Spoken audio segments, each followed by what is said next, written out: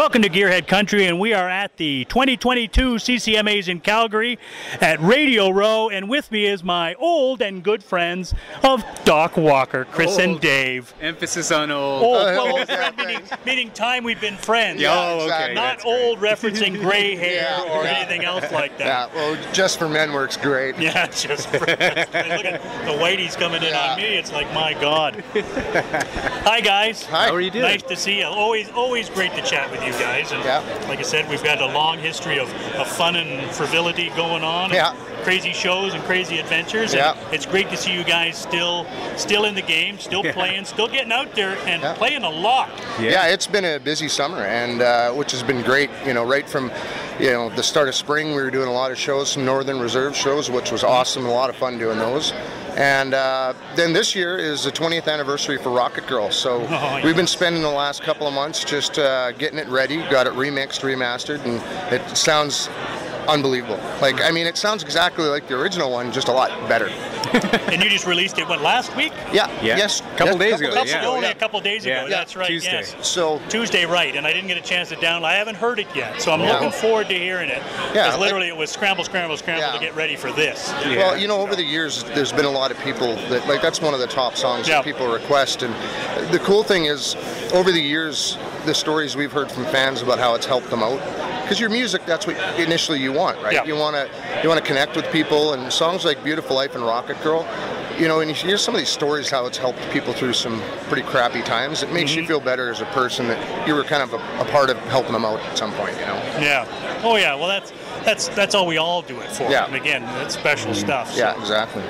Cool. What's going on? What's different in the life? You again? Busy. Jeez, yeah. Kids. Kids. Yeah. Jeez. School, back to school. Yeah, I got 3 kids. He's got 3 kids. Doing some father and son time. Yes. The other day. Yeah, we were doing some hunting. My middle child there, Jet, he's a hunting nut. So really. Yeah, and so it's goose season in Manitoba now. Oh, so not like we don't have a lot of geese. No, They're exactly. hard to come by though. Yeah. But so also we're gearing up for a tour in November. Yeah. We're heading across in BC. We start, and then we're heading across the prairies with Lone Star, Sawyer Brown, and George Canyon. Yes. So I don't think you make it to Ontario, do you? I hope We no. don't. Unfortunately, there was only about a 2-week window that all the bands kind of had off. What a great group to be playing with. So. Hopefully we can continue like a second leg. This one's already selling quite well, and like he said, the only block of time we all had off was during this time. So hopefully in the spring we can start a second leg. It's not. I use the word lightly, nostalgia tour, but it's not really that. It's some of the older songs, the groups, the season groups, the ones that have been around for a while with the large repertoire of songs, American and Canadian. People want to hear that. Well, it's the whole thing of, are you ever going to see that again? Are you ever going to see Lone Star, George Canyon, Doc Walker, and Sawyer Brown on one stage? So it's super cool, and you keep forgetting how many songs these guys have. Like I was going through some of the Sawyer Brown stuff, like Cafe on the Corner, Dirt Road. And so they're great songs. People really know the Races On and kind of the cheesier ones, but every other song they have is fantastic. Oh yeah. Again, incredible stuff through those years. And again, you guys were part of that. You guys were part of that time in country music. So.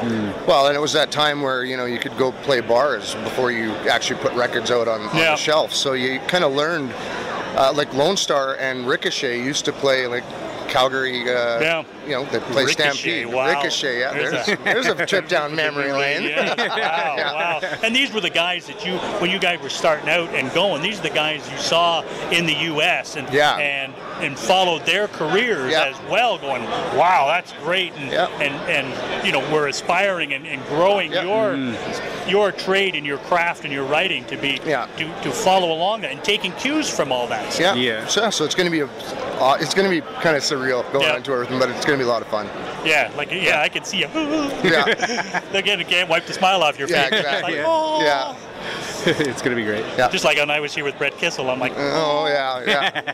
It's funny. I've got a picture of me standing in Sawyer Brown's tour buses when I was 12 years old. Oh my God. My parents took us to Grand Forks, and their tour buses pulled in. So my dad took me over there, and the bus driver was like, "You want a picture in it?"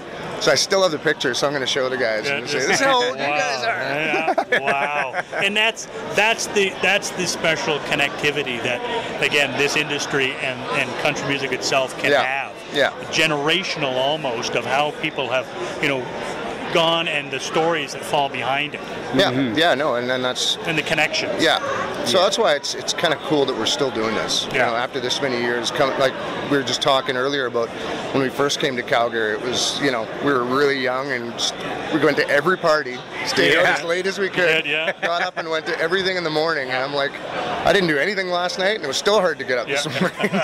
We went to bed early because we knew we had to get up and be here at 6 o'clock. Yeah. So it's just gosh. Oh no, we're not going out, Ken. We're not going out. No, we're just smart. I said, after this, when this is done, then we can... Well, we're going to go watch the Bombers and the Riders game today. Angel Bowl is on, so... wow. Cool. All right, thanks, you, man. both of you. Yeah. Thank you again for again taking the time to hook up. Rocket Girl, we'll have some fun with that. Absolutely. Of course, I'll be pitching the crap out of that one and the video as well. And sounds good. Good times.